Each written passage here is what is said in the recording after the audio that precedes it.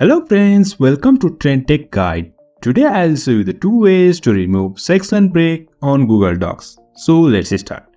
First of all, it was very frustrating for me to remove this section break, but finally I got the solution and I am sharing it with you.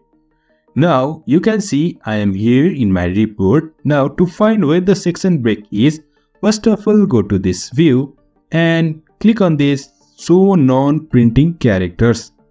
You can see here different things over here, and over here you can find here is section break over here. Now let's go with the first method to remove section break.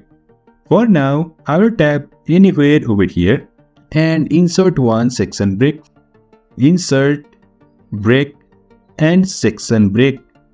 Then you can see here comes section break. So if this section break is inserted just now, then you can just press Ctrl and Z from your keyboard and here it is gone.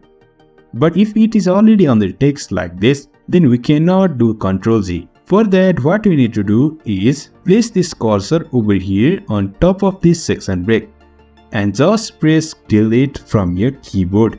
But in case of my friend, it works just by pressing Alt plus backspace. For me, it doesn't work, so you can try either way, just typing Alt plus backspace or delete. So this is all. Hope this helps. If you find this helpful, don't forget to subscribe. Have a good time.